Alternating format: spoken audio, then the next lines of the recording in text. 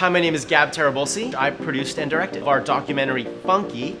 And I'm Emanuele, producer and editor of the film. We are standing here at Felix Restaurant on Abbot Kinney in Venice, California. It is the hero location of Funke. Funke is about a chef's personal comeback story to the LA dining scene. And also on a much deeper level, it's about the dying craft of handmade pasta. On our first day of shooting, we took Evan back to the restaurant which he closed very unceremoniously and very suddenly. I was terrified the first time I met Chef Funke. He has this larger-than-life persona. He has this shaved head and this anvil beard. He's become a pasta guru in Los Angeles. Pasta is an animal, and we have to control as much of the process as possible.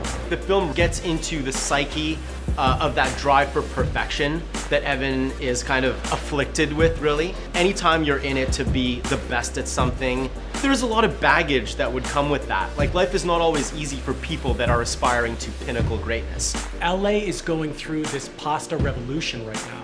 And it's all because of Evan Funke. This is a story that can truly only happen in Los Angeles. So the dramatic drive of the film is will they, won't they succeed? The dream of this film is to open a restaurant that is on what GQ calls the coolest street in America, and what is widely known as the most difficult street on the city on which to succeed.